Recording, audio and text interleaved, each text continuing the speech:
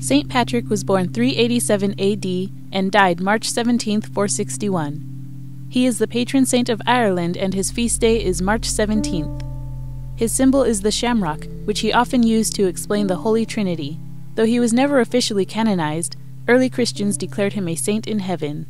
Patrick led a difficult life, but his faith in God never wavered.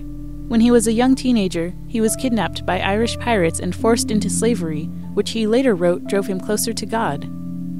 He prayed often during his captivity, where he worked as a shepherd. He remained a slave until his early 20s, when he received a dream from God telling him his freedom awaited. In the dream, he was led to the coast, so when he had a chance a few days later, he escaped and ran to the docks where he found a ship that took him safely to Britain. He was reunited with his family and continued his religious studies until he was ordained a bishop.